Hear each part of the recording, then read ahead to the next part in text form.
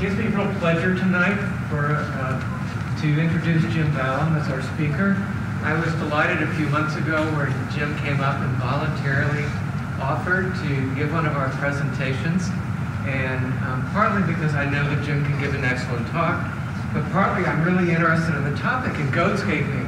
I don't know if any of you have heard much about it. I've certainly heard a lot, and I was delighted when at Thurston they decided to use goats as a strategy there. So I'm really anxious to hear about what they learned and how it has gone.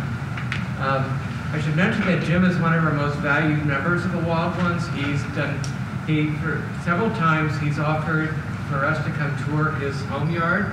He's given us tours of Thurston Nature Center, and where he currently serves as a volunteer steward. He told me that it was back in 2011, I think, that your son was doing a project with the Nature Conservancy, and that, plus reading one of Doug Tallamy's books, convinced him that going more native was the thing that he should be exploring. And since that time, he's added more than 70 different species of plants in his own yard. And I've certainly been very impressed with the work that he and the other stewards have been doing at Thurston Nature Center. And so please join me in welcoming Jim Vallem to give the talk tonight.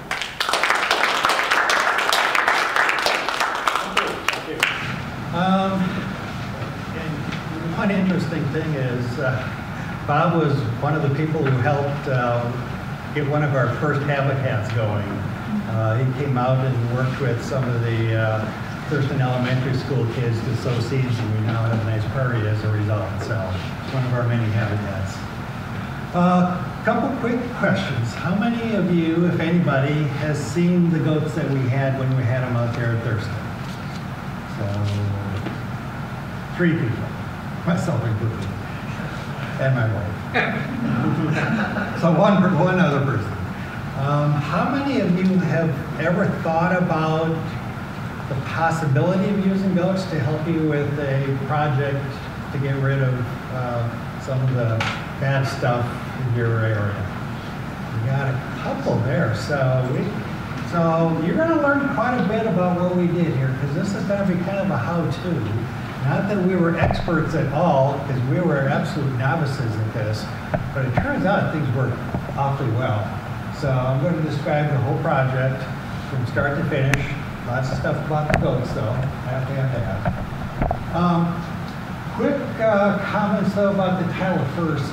Goatscaping, I don't define that anywhere else in here, so just want to mention it's really nothing more than using goats to help you remove some vegetation from an area.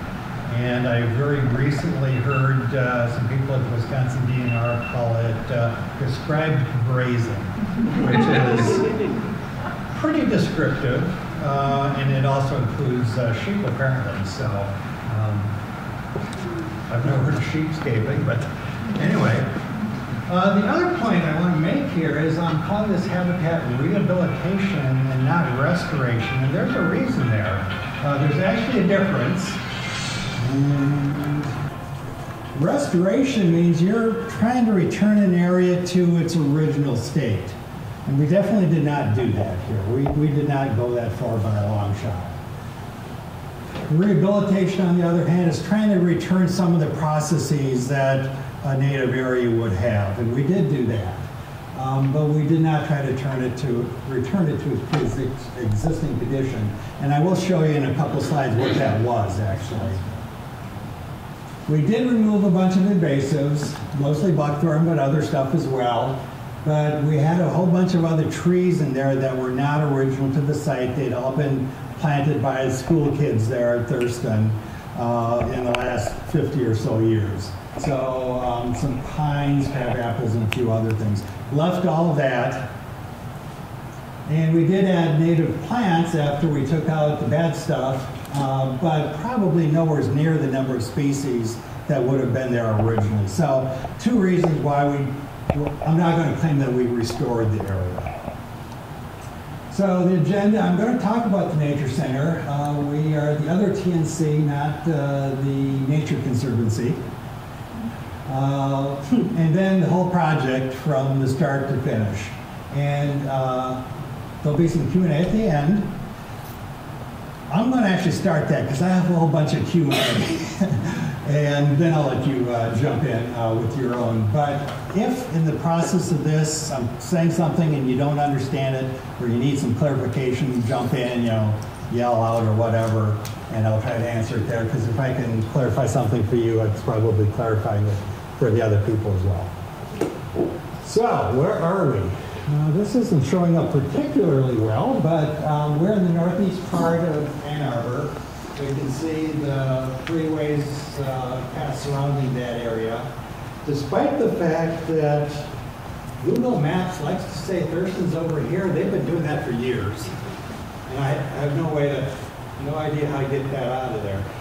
We're actually right in here. And just below that, boy, this is not showing up north of the map at all. Right in here is actually Thurston Elementary School. This left-hand portion is also owned by the schools. This section over here is not. That's kind of community property. And Plague Middle School is across the street up in here. This is what that area had been originally. So the entire area that we now call Thurston Nature Center was either a wet prairie or an oak hickory forest, and the pond was not there at the time.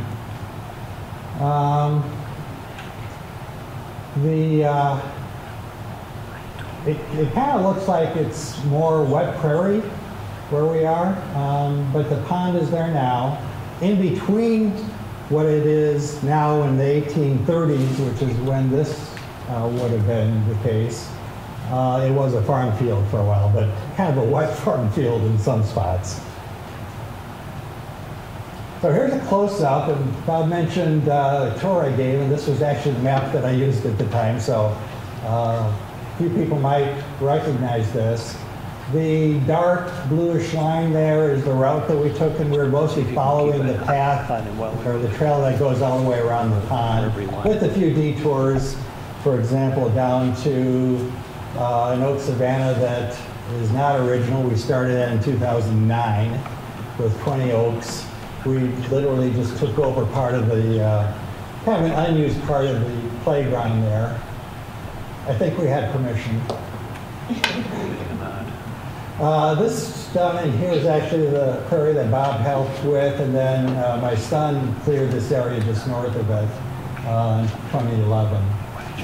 This right here is kind of the only part of the Nature Center that's semi-true to the 1800s, and that is a remnant of the oak hickory woods. It has, of course, been invaded by various things, mostly buckthorn, so we've been working on that for quite a while. But that's really the original part. Dividing line between the public schools and Orchard Hills Athletic Association, which is a pool and some land around it. That was given to the community by the builders when the whole area was built up. And that, I believe, was a requirement of the city at that time. So we're about 18 acres total, and that's everything except this little bit down here, which is still part of the playground. But that includes all this other stuff that is colored. And 7 acres of that is the pond. That was a farm field originally with some wet areas, especially up here. But that was created as a stormwater detention pond when the whole area was built up, because with all the impervious surfaces, they needed a place for the water to go, and this was it. The school district was originally going to put the middle school right here. And at some point they decided that was probably not a good idea to try to do it over what had been a wet prairie. And so it's up over here instead at this point.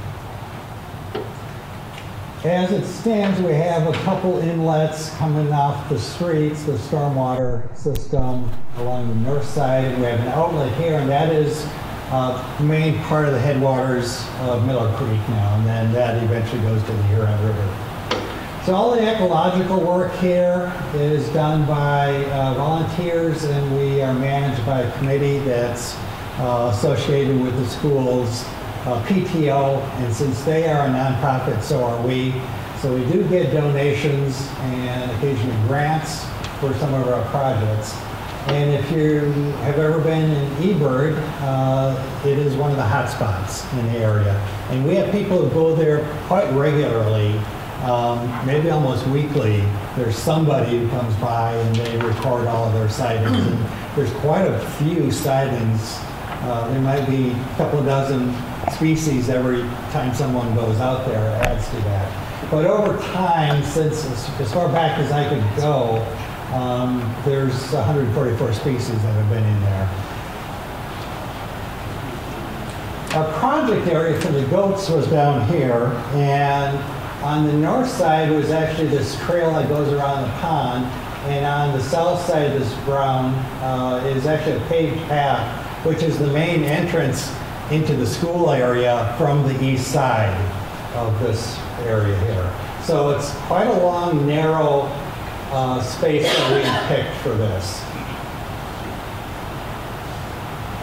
And just a plug for our Facebook page, we have one person who lives nearby who's out there all the time with her camera. She takes beautiful pictures, puts them out on Facebook quite regularly.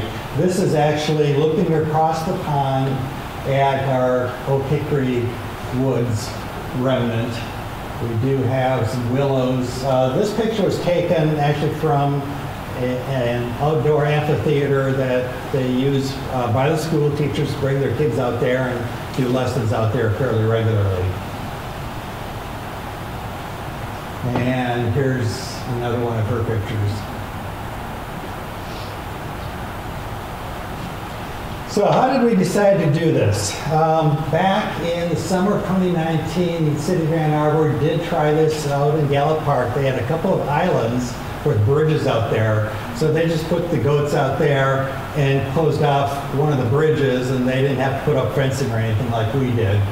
And then in December, they gave, it wasn't a presentation, it was a discussion really, at the Steward Circle. And for those of you who don't know what the Steward Circle is, it's a monthly get-together. It's been going on more than a decade, I think, maybe a couple decades.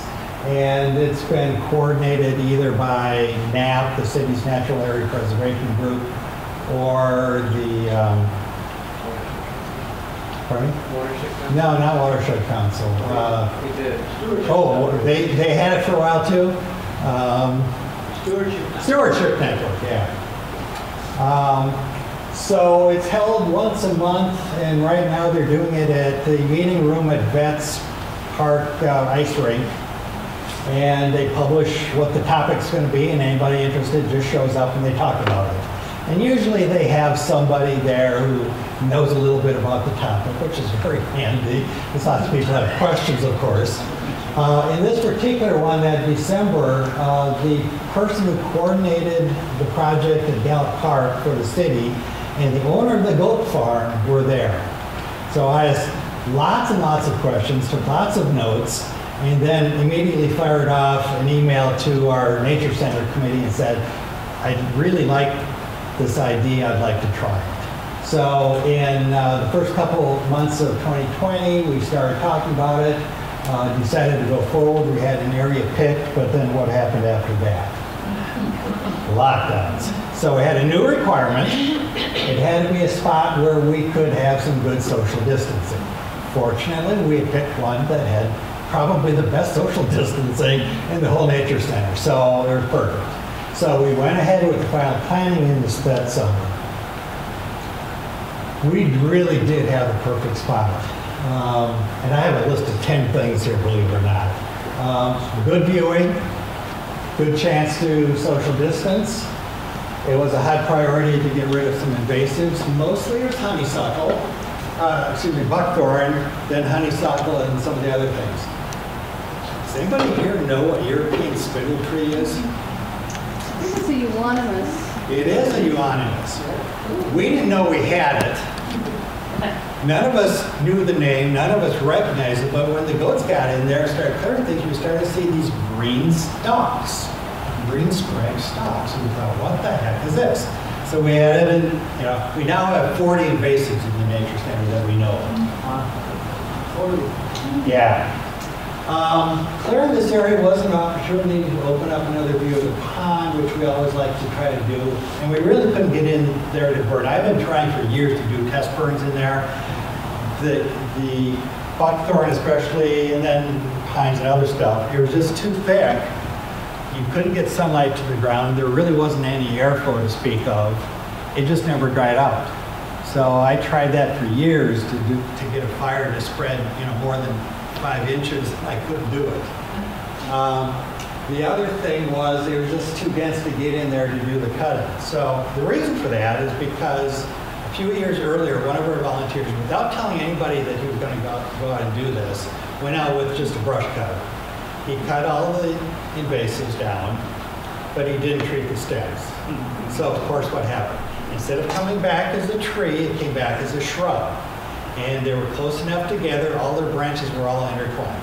You could not get in there, you couldn't walk in there, you couldn't see what you were doing, even if you could get in there. So we thought, goats. The invasives, because they hadn't been cut a few years earlier, they were a good height.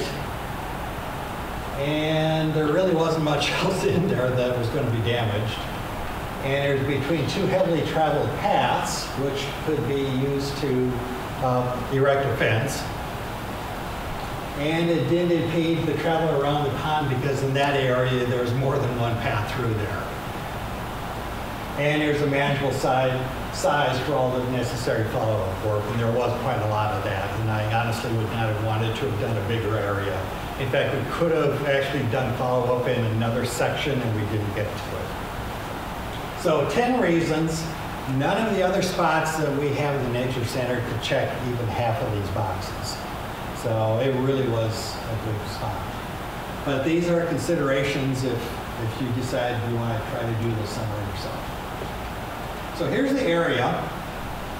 So the path that goes around the pond, this is a section of it here, including this dotted line. We thought that we were going to do this, and the goat farmer said that'd probably take 10 days. Because he does herds of 10. Work herds of 10, I'm sorry. It only took a little over 7, so we actually had to move the fence over to here and let them get in here. This, by the way, is that outdoor auditorium. Amphitheater that the teachers bring people out. And that one picture earlier showing the Oak Hickory Woods was taken from this little opening right here. But otherwise you couldn't see anything through here. So we wanted to open up the view from this path here, because that's very heavily traveled by kids and other people going to the school all the time. So we had, when you add in the extension here, about 1/5 of an acre, and we used that information when we were ordering seeds because we needed to know how many seeds. So when they brought in the goats, they brought them in right here, opened up the fence, they came in right here, crowd started forming right here, I'll show you a picture of that. And then because the fence wasn't right up to the, all the invasives that they were going to munch on, they came right down here and started munching right here and started working up and to the left. So all the crowd started gathering here over the next several days. Did you put the fence up? No, the goat farm did. So some of the preparation, this was in the summer. We got the cost quote, and it was only like $900. I mean, they have to feed the goats anyway, so why not bring them somewhere and get paid to feed your goats? We set up a pretty intensive education and fundraising campaign, and the first thing we did was we asked the goat farm for pictures and bios for their goats, and they gave them to us.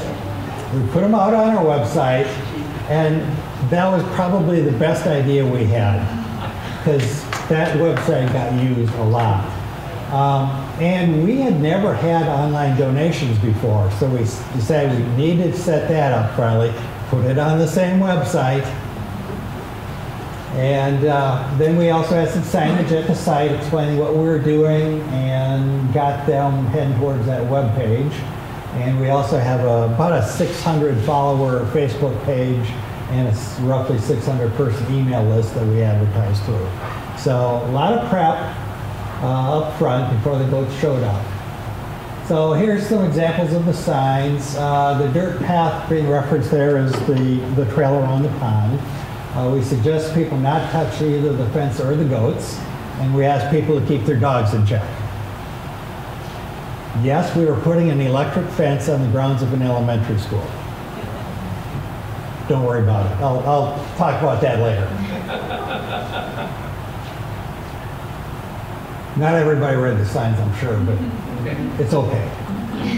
Another sign, and this was the one where we were kind of talking about what was on the website and asking people for donations.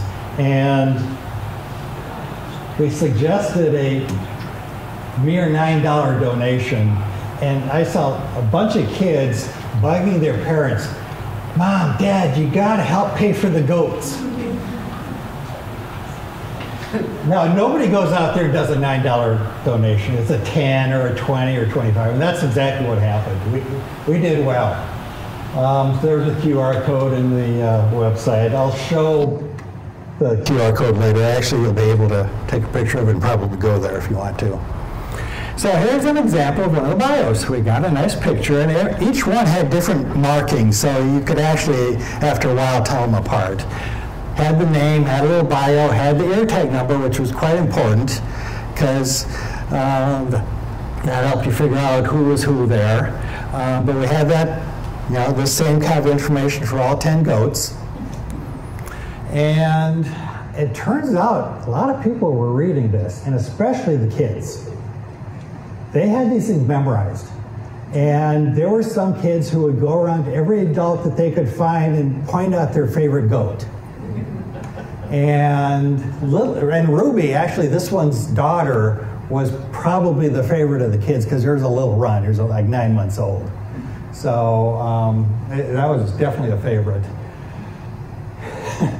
So, and I remember there were 2 girls that were, I don't remember for sure, but I'm thinking they were like late elementary school. And what they did was they had all these things memorized, but I was watching them. They were talking to all the goats, addressing them by name. It was the cutest dang thing you've ever seen. Which made me really glad, because I was going out there like 3 times a day for at least an hour each time and just talking with people and listening. It was a lot of fun. I never got tired of watching the goats. So, the day before they arrived, the guys came out, they put up the fence, and you can see we have this nice long path. This is probably showing a third or maybe a half of the area.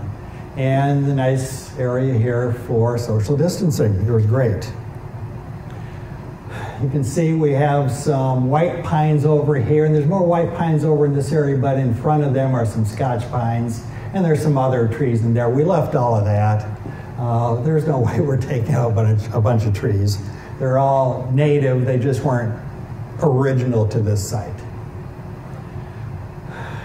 Right here, right about where my pointer's going here, is the top of all the mostly various things like buckthorn and other stuff. If that wasn't there, you would have a nice view of the pond. So that was part of our goal.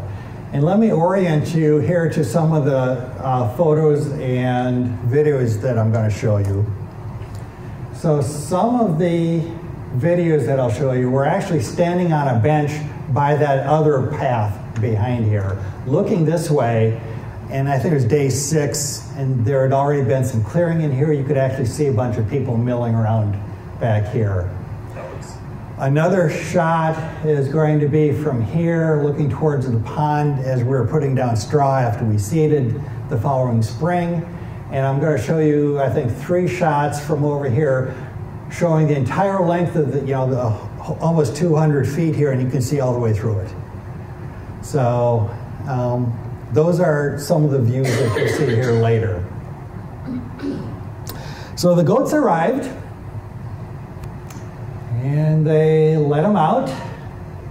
And this picture was taken, they're time-stamped, 20 minutes after the goats were let out. And we do have a lot of dog walkers around the Nature Center, and so one of them happened to be going by, and then all the people who could get there really fast did. And it just swelled from here. So the goats were let in over here, they came through here, and then they started along this path over here. So just a couple pictures of the goats. So there's Thimble, that's the second day. You can see we do have a goldenrod in here and a few other things. So munching away. And Mandy, this is the next day. And you can see there's already a little bit of clearing. You can actually see more than about 5 feet through there. But let's get to the videos. So this is Diamond. And this is pretty typical. They kind of just strip the leaves off. And in the process, they also get some of the ends of those little branches. And here's Olive, and showing that the height of these things doesn't matter very much at all. They're persistent. I've actually seen them, you know, one would knock one of these things over and then the others would start eating, you know, the top of it, which was now down by the ground. Here's Sandalwood, and this is looking towards that paved path, and you can see through there. And you can see a few people going by on some of these next couple of videos. So this is typical. Put the hoof up on a tree, you know, up on the hind leg, and just munch away. And if that doesn't work, you get your other paw up there. See if that helps. And then here's another one. And again, we're looking towards the paved path, and there are some people that are kind of wandering by in the background there at times. So again, up on, this one has 2 paws on the tree. It's actually started to bend a little bit, but didn't go down. And then this is a shot where I'm just panning. This was day 6, so they're still going to be in this area a little bit longer. So this is the part of the trail around the pond. This is the side they were working on. This is the side that wasn't, obviously. But this used to look like that.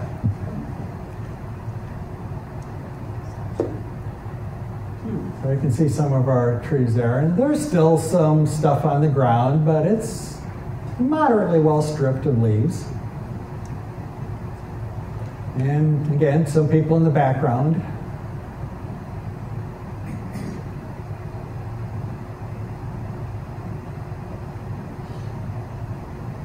So they still had about another day and a half or something like that in that area to finish up. This is the area that we opened up for the last couple of days. And let me show you what that looked like after they'd been in there for a couple of days.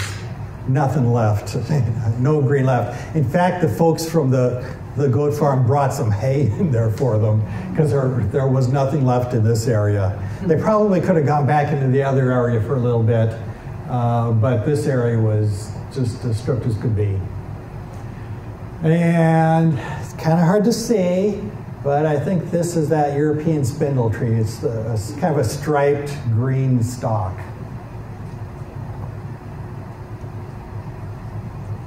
So then our work really began because they don't kill anything. So there are all these stalks, but we could see what we're doing now finally. So this picture is just me, but the reason there's only one person in the picture is because I had a sharp implement. Everybody else was standing back. We actually had 6 people working at this time. So we had 2 teams of 3. So we had 2 people with cutters, and what we would do was clear maybe 10, 12 square feet, and then move totally off to another spot. Second person would go in, pick up all those branches that we cut, put them in a brush pile, and then the third one would spray all the stalks, you know, at the ground level to try to kill off those. So there was a 3-person crew and 2 of those. And after we got through that whole area, that's what it looked like. Lots of brush piles. Many of them were fairly close to some low-hanging branches from some of the trees. So we were originally thinking about burning everything here, but we decided to move about half of those stems, half the brush, to another area to make a really nice brush pile for all the critters who like brush piles. Note, most of what's on the ground here are pine needles and a few pine cones. And you'd think those would have burned well, but back when I'd been trying all those years, they were just too damp. They would not burn. Now, on a clay soil like this, the air can be 30, 40, 50% relative humidity, and you'd think it'd be fine for a burn. But right at ground level, it's probably 80% humidity, and you know there's still a lot of moisture and all that stuff there. So when we burned the next year, we actually didn't get a great burn even then, even though we were getting some sunlight and we had some of the airflow through there. So after that, because we needed bare soil for the seeds to make contact with, the stuff that didn't burn, we actually raked into new piles and burned again. But here's what it looked like after that, and we're looking the whole length of this area now. You can see the whole length. The whitish areas are the ash where we actually had the brush piles. So you start to see a little bit of a view of the pond here. The one trail is right here. Here's the bench I was standing on for those videos. And here's the paved path. That's a pretty wide path there. And then this is the following spring after we did the burning, we did the seeding, and now Jake and I, he's an EMU student studying environmental studies, and he needed some volunteer hours. So we put him to work. He did actually a lot of clearing for us in the area back over here as well while he was working with us. But you can see a nice view of the pond here. This was taken from that path, the paved path. And you can even see the far side, and you can see that there's some redbud blooming way over there. So got a nice view. And back over there, obviously no leaves, but it's the Oak Hickory Woods over on that side. So what did we put in? We put in a lot of grasses and some sedges. And the reason was we have not had good luck with grasses and sedges. We've had great luck with forbs, and either the grasses don't come in very well at all, or eventually the forbs take over. So we said, we're going to do it such that we give all the grasses a chance to grow first. And the first 4 here, they don't need to overwinter to break their dormancy, so they started growing the first year. The 2 sedges would need to go through the next year's winter, and then they could start germinating the following spring. We actually had about 110 seeds per square foot, 1 million seeds, and that's a pretty heavy amount, but again, we've had some bad luck with plants or with grasses. We said, we're going to hit it hard. So that's what we did. We got a recommendation from the seed supplier as to what would be a really heavy seeding rate. And they said about 100 seeds per square foot. So we said, okay, we're going to up it even more. About $600 for the seeds on top of it was almost 1,000. There was an extra charge for moving the fence partway through. So it was close to 1,000 for the goats. So we're up to about 1,600. We actually made about 2,000 in our campaign. So we had some left over. The palm sedge was free. I got a whole pound of palm sedge seed out of my rain garden that some of you saw last summer. The following falls, so last fall and the one before, I put in some other seeds, and those were all stuff that I harvested from my own yard. And so those really hadn't come in yet. Most of those needed some overwintering as well before they broke dormancy. So this past summer, they really were not in evidence yet. It was really all just the grasses. But that's what it looks like now. And that's looking pretty much the whole length of that area. So you can see primarily the bottle brush grass. In here, there's some, the brome is in here, and there's a bunch of both of the wild rice are in here somewhere. Some of these did better in some areas, and others did better in other areas. So, but this area seemed to be mostly the bottle brush grass. The grasses that we picked were all ones that could do well in some shade. But the right-hand side of this was pretty sunny, it's facing south, and that's where I put the other seeds when I put them in the following falls. So it really was a good success. Engagement, we had people there all the time. I was over there typically 3 times a day. I was never the only person watching. Even when, during the week when school was in session and people were at work, there were people there. So there were times when there were 30, maybe there's more than 30, but at least 30 at a time. And I recognize a lot of people who were there day after day. And think about the lockdown. We had gone half a year with every form of entertainment closed. Those goats were real entertainment, I tell you. And in fact, one person, and this is an absolute direct quote, word for word, he said, "The way this year has been going, we needed this." Now, you don't have to have a pandemic to get some people to come watch the goats, but it didn't hurt. In terms of education, the website, as well as others being out there talking to the people about what we were doing and why, we got a lot of people understanding what we were doing. Financially, we made $400 above all of our expenses. Ecologically, we now have a nice area of native plants where we didn't used to. And just aesthetically, it looks beautiful, plus the view of the pond from that area is really nice. So it really worked out for us.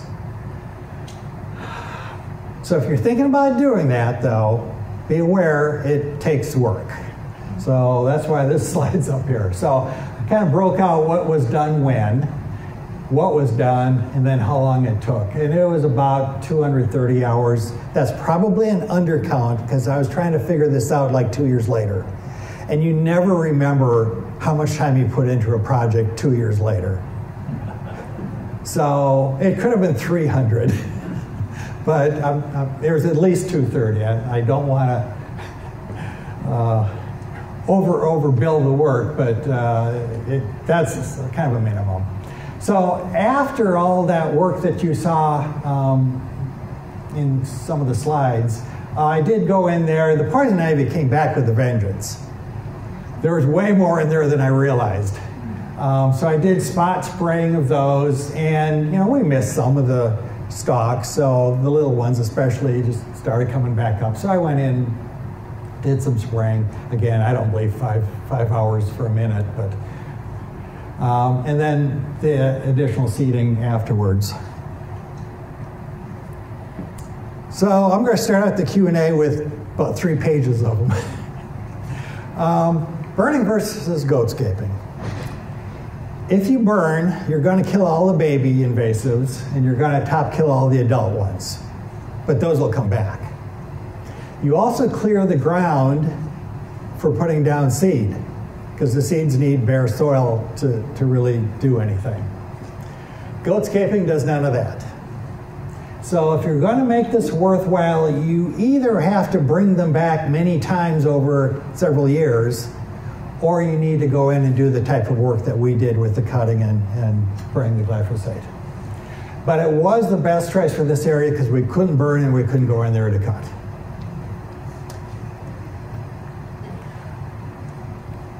So why couldn't you go in to cut?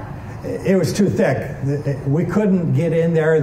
All the invasives were all intertwined with each other, and all the leaves that were there, you couldn't see the stems to cut them or So even anything. with like a brush hog or whatever those, no. Well, we don't. We have the handheld brush cutters. We don't have the big stuff. Let me digress from this presentation a little bit while I'm talking about what burning does. Because I've been thinking for a couple of years now, we keep burning and the adults just keep coming back and we have to burn again. Is there some way that's effective and efficient, time-wise and money-wise, to kill all the buckthorn in an area? And I think I came up with it. I tried to do some researching. I couldn't find anybody who's written anything about it. I talked to Dave Mindell recently and got his thoughts, and he said, yeah, I think this would work.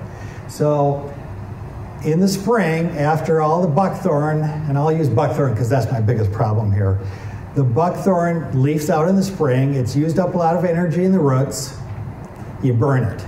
So you kill the babies, you top kill the rest. You go in and seed, because you now have bare soil. And I'd recommend grass because it doesn't need another overwintering to break dormancy. It'll start growing right away that same year. And because it's a really good fuel for a few years later when you want to burn again to get rid of the babies that just regerminated from the buckthorn seed bank.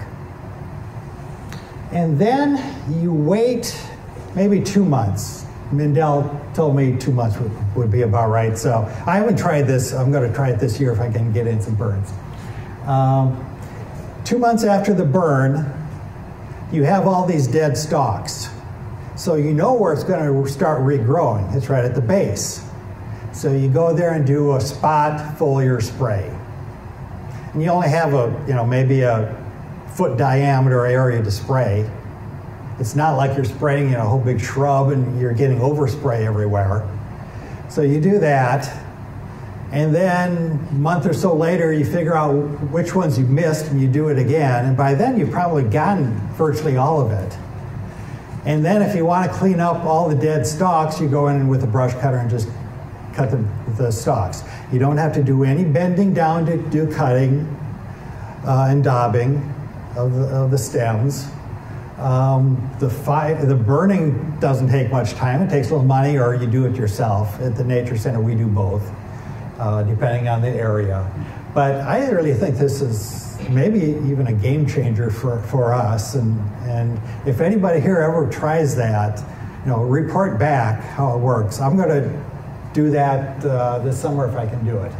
Jim, I have a question. Yeah. What would be the fuel to burn initially? Because usually with buckthorn, you don't have much fuel to carry a fire. Right, and right now I'm thinking our old hickory woods or other areas that do have overstory trees. We have a bunch of areas with that too. So our areas aren't 100% buckthorn typically. So yeah, if you're willing to burn, or it can burn, and you have a willingness to do a little spot spraying, I think that could work. So I'm going to try it. Anyway, let's get on with the show here.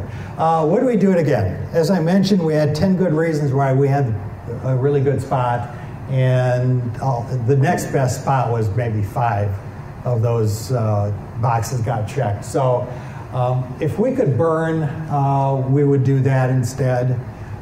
We would do the goats if we couldn't get into an area to burn. And we do have an area that is pretty low. It's actually lower than the pond itself. There's a berm in between the two. And it's pretty shady, so we've not been able to get in there and burn very often. So we might eventually do it there, but we're not sure. Was the electric fence dangerous? No, you could go right up there and grab it and hold it all day long if you wanted to. It was run by 2 12-volt deep cycle batteries. And it just put out a little pulse about every 4 or 5 seconds. And, if you ever had your arm fall asleep or a leg or something like that because you were pinching a nerve or something like that, it kind of felt like that tingling. That's really all it was. But I got a story about one of the dogs. Big dog, really big dog, not on a leash. Owner was right there watching. Dog's watching the goats, decides to watch a little closer, gets its nose up into the fence, and about 3 seconds later it yelps. And it backs up about 24 feet. It doesn't turn around and run, it backs up. I think it wants to keep its eye on whatever the heck just hit it. It sat down and it started watching the goats from there. It was so funny. I was just waiting for that to happen, and sure enough, the guy who owned the total got a good laugh out of it too.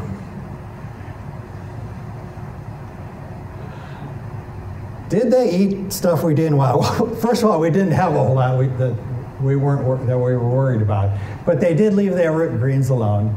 My understanding is that if you keep them in an area too long, they'll start eating the bark, and that's probably not good, but if you don't let that happen, then you're fine. They liked the grape leaves. They were pulling those down left and right, and they absolutely loved the poison ivy. Honestly, I think they thought it was candy. Did it smell? A little bit. You could tell there was something there, but it wasn't like going to a farmyard, barnyard anywhere. The crowds didn't mind it one bit, and if you were there for more than 5 minutes, you didn't notice it anymore. And when we went in like 2 weeks later, you couldn't see any droppings, you couldn't smell anything, so it really wasn't too bad. We were a little worried about one neighbor, the closest house, and they didn't complain, so I guess it wasn't too bad. Timing, not that critical. You have to do it after it's leafed out, because otherwise the goats don't have much to eat. But do it then, and when you have time to do all the follow-up work. So, we had the goats in September. It could have been in late May, June, anytime during the summer. Any of that would have worked. Could we do this without the follow-up cutting and treating of stems? Yeah, if you want it to take a long time. I was reading something from Wisconsin DNR. It was just a one-page article on something that they were doing. And they said that they had a bunch of goats in an area, then they moved them to another area and another, and eventually they rotated them back to the original spot. And I don't know how many times they went through that loop, but it was at least twice. Because once they get rid of the leaves come back, because all the stems are still there. They were not going to do it the following year, which will be this coming year. They're going to see how that did. My guess is it's not going to take care of it. 2 times is probably not enough, especially if their invasives were pretty big, lots of roots, lots of energy in the roots. I'm sure that wasn't enough. But if you were persistent over a couple times a year, multiple years, yeah, you could do it with just the goats. Could you do the cutting and treating without the goats? Well, we couldn't in this area because we couldn't get in there. Besides thinning it down, there was also less brush to deal with later because they did eat the ends of the stems. And how do we get in touch with Twin Willow Ranch to rent their goats? So just go out to Facebook, search for them, they're out there. So here's some close-ups of 3 of the 4 things that came in those first 2 years. Again, this is the middle of the second growing year. Some contact information there. If you had your phone out and you zoomed in, you could probably go straight to our goat page by taking a picture of that. But anyway, any questions?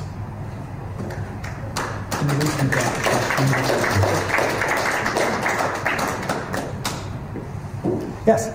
So the goats ate it, and then you treated it later. Mm-hmm. I mean, you burned it, and then you treated it later. So what do you exactly treat? Because, are they like, because I've treated the buckthorn in my property. And, like, unless you get it, like, immediately after you cut it. Okay, so, yeah, so the question was about kind of the order of what did we do, goats and cutting and treating. So the goats came in, and then you have time to do, we went in a couple weeks later. We could have gone in several weeks later, cut the stem and treated it immediately. So we did not have to retreat after that, other than the ones that we missed or the poison ivy. I did spot treat the following 2 years. Before you did the burn. The burning was really to clear out the ground, all the stuff on the ground, all the pine needles and stuff. By then we had already done the treating. We had our brush piles, and we burned some of the brush piles as we were burning the ground. Okay, so you cut and then you immediately treated. Okay. Yes, the treating was immediately after the cutting. And the goats had not gone after that green layer on the outside yet. They were moved to a different area by then.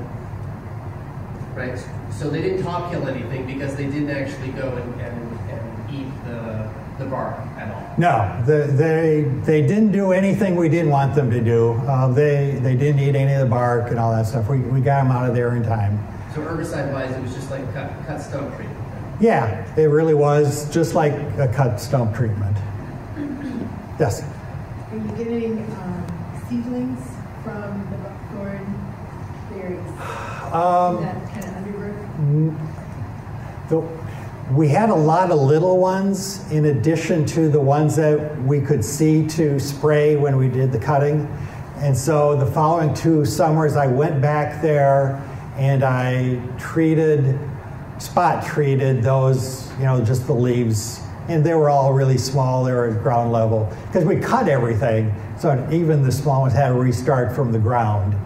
So it was just a little spot treatment of anything that came back.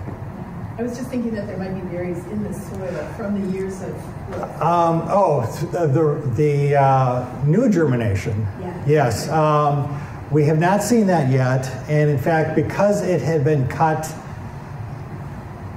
I'll say 5 years earlier, something like that, I don't think there were no seeds on any of these plants when we brought the goats in. So it had gone half a dozen years without any of the seeds, without new seeds. From the volunteer who did the cutting? Yeah, the person who did the cutting 5-6 years ago, I think, or before that, I think had pretty much gotten rid of enough of it that we didn't really have any more seeds coming in. Of course, there's going to be birds bringing more in and so on. So we do plan to burn this occasionally, every 3 years or something like that. We haven't done it yet. I want to give it one more growing season, really make sure everything's established, and then we'll go in and burn. Because we know there'll be some stuff yet in there that we want to get rid of, some baby invasives. Other questions? Okay, who wants to go do goat scraping now? Can you tell yet if you've gotten more volunteers or sort of help to energize more the Thurston Nature Center? Have we gotten more volunteers as a result of all the people coming? Maybe. The reason I say maybe is, we do have, like at least one, sometimes 2 work sessions each year, and we put up on Facebook and so on, and people do come out. I think that's been fairly consistent over the years, but I really needed to get more people to help with burns. So I did put out an email to the 600 people asking if there's anybody who could help, no experience needed. Loris volunteered, and there's something like 15 other people who I didn't know any of them wrote back and said, yeah, I can maybe be there to help with that. So the goats may have helped with that. I don't know. It's hard to say. It's a pretty skeleton crew, though, of people in general. There's myself and one other steward who are out there fairly often, and his son, who just got out of high school. He's probably out there more than we are. I think that's his entertainment. And then, a few other people now and then if we ask for help. But nobody else goes out just on their own and does stuff. So from this area that you said is wet, this other possible area that didn't have to check so many boxes, you said it's shaded, kind of damp. it would be something that would the goat farmer suggest, like they would come in and clean that up? And I mean, is that something that they would Yes. just clean right out this area if it was done it? Yeah. So the question is about this other area that we might do that we have not been able to get in there for burns because it's kind of damp. We also have an issue with the fact that we're on school property. We cannot burn while school's in session. So it's evenings, and this area is too big for an evening burn. So then it's weekends, and it's always raining, you know. So we just have not been able to get in there. So if we do bring the goats back, it would be that area. But we'd probably have to do it in sections because it's really too big of an area. It's vastly bigger than this 1/5 of an acre. Is there a walkway or like a path to the pond through this? I guess I'm not really picturing it. Is it just along the pond, or can you like walk through that to get to the Boy, it's going to take me a while to get back there, but... It's on either sides of the section. Oop. I mean, do people want to walk through it to get to the pond? So our work area was right here. So there is a path all the way around the pond. And there's a parking lot here right by the pool. And so lots of people park there and come in, or people come from the other side here, or there's a couple entrances from up here. So you can enter the area from almost anywhere. Do they like let their dogs go through there? Yeah, we have dogs. We have dog walkers all the time. I mean, is it all stomped over then now that it's low grass? Do people just... No, it's nobody in the area that we did the project, you mean? Yeah. No one's been in there. I mean, other than me to treat the poison ivy stuff, but no, nobody's been walking through there. I have gotten some signs that say, please stay out, area, you know, being revitalized, and thank you for using the paths. And it works for the most part. That if you say there's possibly poison ivy. Actually, I did put up a sign right after the goats were there, and I said, poison ivy, goat droppings.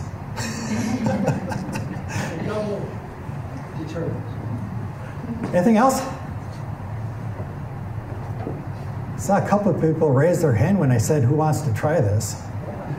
It's not that expensive, really. Loris. Does your goat herder do this frequently? Does the goat ranch do this frequently? Yes. It sounds like they have at least 2 work crews of 10. So yes, they do that regularly. They raise them for meat and for milk as well and sell that. But yeah, they have to feed their goats, right? So why not? They eventually run out of land to feed them on. I told my husband if he doesn't buy me a tractor this year, I'm just getting goats. Okay. Because I'm not looking goats instead of a tractor. 8 foot tall weeds or goats. Okay, over here. Just a comment. It's much better to hear about goatscaping than scapegoating. Scapegoating, okay. Sorry. All right, I'll go along with that. I'm just really impressed how you use this as a promotional activity. And the thought that you put into the public display, if you will, the public involvement. And even if you didn't get a lot of volunteers, you certainly got enthusiasm from the community about what was happening. They'll answer a lot of questions. Yeah. And the kids will remember this for a while. Oh yeah, the kids will definitely remember it. Yeah, bravo. They'll be coming back as adults, you know, as long as someone brings goats in. Do you remember when you were goats? So yeah, and having it on in elementary school grounds and a middle school nearby and neighborhood, and the Nature Center is used a lot. Lots and lots of people walk around the pond and various other spots, many of them with their dogs. Got a lot of that. So it really is a neighborhood hotspot. But you used Facebook to promote it and bringing out, you know, the personalities, the profiles of the goat. And you really really put some thought into maximizing that. Yeah, it did work. Thank you. So were the goats just came in for the day and then were they Nope. loaded back on and left at nighttime? Were the goats there just for the day, or were they left? They were there 24 hours for 10 days. And Not all of the first and the last day, but they didn't jump over, because I knew somebody who No, tried no. the goats and they always jumped over the fence. no, they didn't. I suppose they could have, but they don't. So, no escapes. Wow. And in fact, the guy said, we put up the fence not to keep the goats in, but to keep the dogs out. Wow, so they just stayed in that thing. Yeah, maybe they touched the electric fence once, and that's probably all it takes. Because I remember a friend of mine had goats, and man, they were jumping everywhere. Yeah, the goats can get around. Yeah, one more. I have a couple of comments. One, I had a former student who used goats. He was teaching down at the University of Georgia campus, where they had whole areas of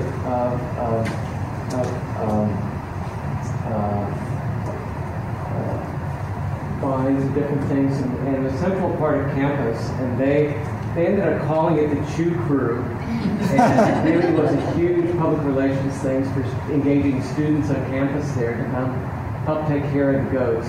And they had it for several months. So they actually needed to have like a small shelter area and feed the goats, or keep the goats cared for.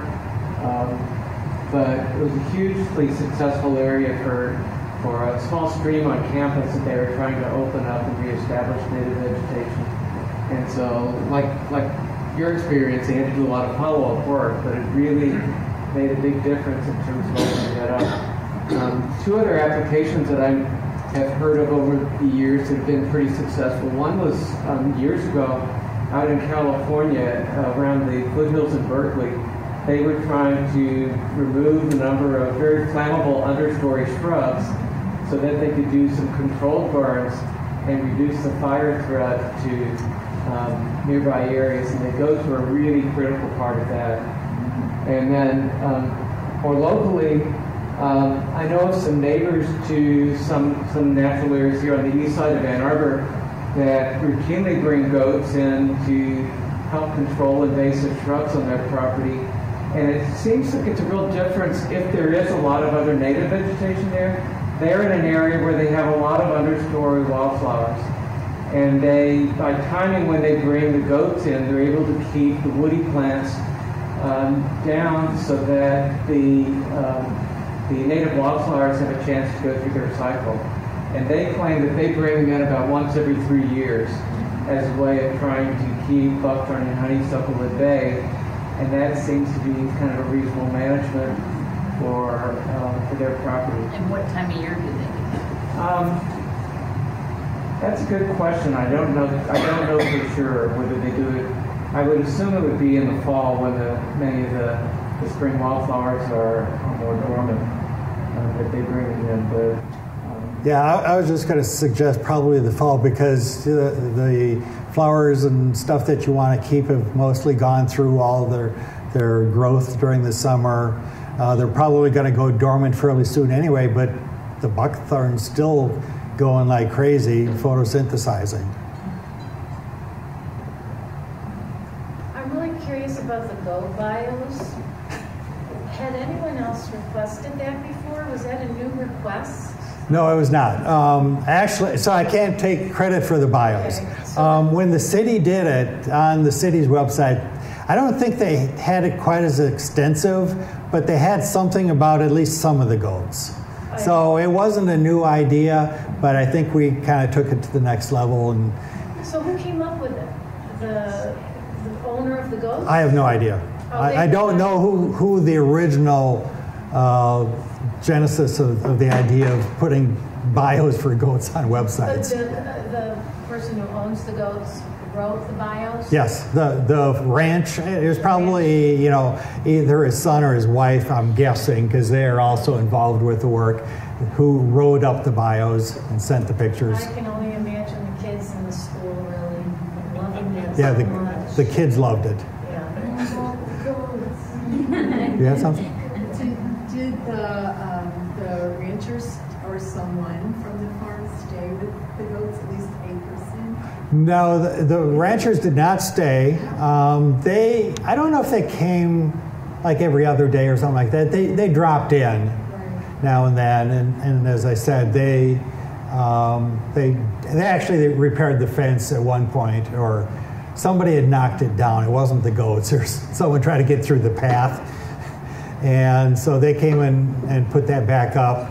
And I know they brought hay the last day, or the day before the last day, because they were running out of leaves in that extended area. So, but other than that, if they came, I typically didn't see them. Perhaps each goat could have their own Facebook page. Or their own baseball card. I mean, now they have... Baseball card, okay. Yeah. Baseball card for each of them, okay. Exactly. Trading cards. Yeah. All right. I know that Jim talked about the two girls who were talking to each other, who probably would have been 9 or 10 if they were in late grade school. But when I was visiting, it was the 4- and 5-year-olds that were talking, and they knew the names of all of the goats. That's what amazed me. Yeah. So her comment was there's the 4- and 5-year-olds who were also well aware of all the goats' names and which one was which. So yeah, the kids, they just ate it up.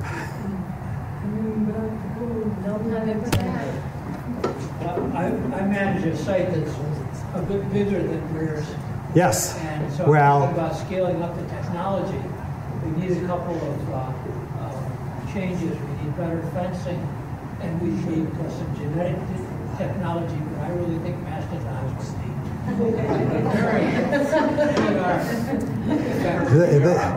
Your area is big enough for mastodons, huh? All right. Was it mastodons or mammoths? There's a difference in what they eat. They have totally different teeth, you know. Mastodons eat man. All right. Thank you, Jim.